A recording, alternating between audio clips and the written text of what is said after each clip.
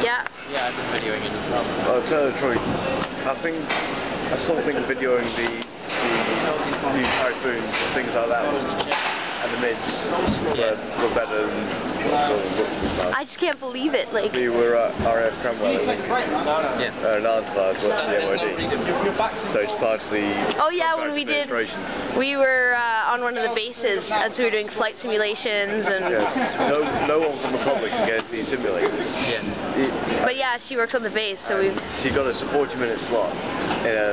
40 minutes. Yeah, 40 minutes on the flight simulation. It was very cool. One of the new B233s. Oh, sorry, I thought you were filming me for a second. Is it still going? Yeah.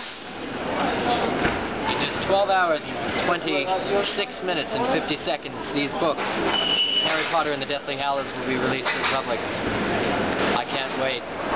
Are you excited? I'm very excited. Isn't it fascinating? Yes, it's very fascinating. Just look at that amount of books.